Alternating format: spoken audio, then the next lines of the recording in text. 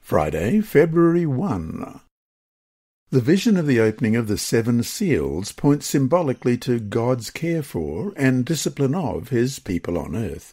As Kenneth A. Strand has pointed out, in Scripture there is assurance that God has always cared for his people, that in history itself he is ever present to sustain them, and that in the great eschatological denouement he will give them full vindication and an incomprehensibly generous reward in life everlasting.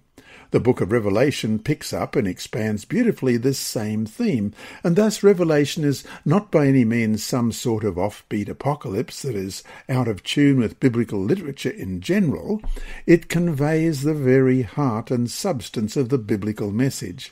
Indeed, as Revelation emphatically points out, the living one, the one who conquered death and the grave, as it said in Revelation 1:18, will never forsake his faithful followers, and that even when they suffer martyrdom, they are victorious, as it says in Revelation 12:11, with the crown of life awaiting them.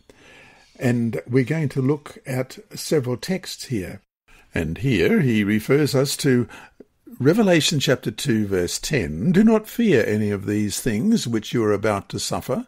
Indeed, the devil is about to throw some of you into prison, that you may be tested, and you will have tribulation 10 days. Be faithful unto death, and I will give you the crown of life." And Revelation 21 verses 1 to 4, "Now I saw a new heaven and a new earth, for the first heaven and the first earth had passed away.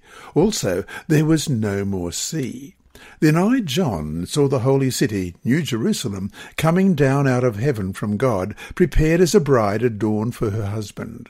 And I heard a loud voice from heaven saying, Behold, the tabernacle of God is with men, and he will dwell with them, and they shall be his people. God himself will be with them and be their God. And God will wipe away every tear from their eyes. There shall be no more death, nor sorrow, nor crying.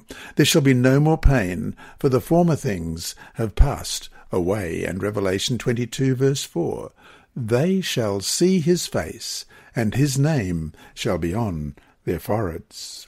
And that's a quote from Kenneth A. Strand from The 7 Heads, Do They Represent Roman Emperors? In Symposium on Revelation, Book 2, from the Daniel and Revelation Committee series, published at Silver Springs Biblical Research Institute in 1992, Volume 7, page 206. And that brings us to our 3 discussion questions for this week. 1. What valuable lessons have you learned from the scene of the opening of the 7 seals?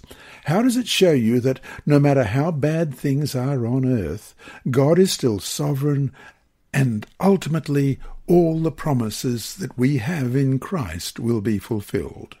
2. Reflect on the following statement from the Acts of the Apostles, page 9. The Church is God's appointed agency for the salvation of men. It was organized for service, and its mission is to carry the gospel to the world. End of quote.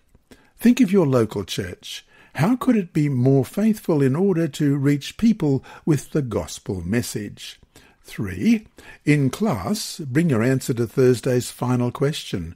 Who can endure the day of his coming, and why can they endure? Discuss the implications of your answer in terms of how we should be living today in order to be prepared for the day of his coming.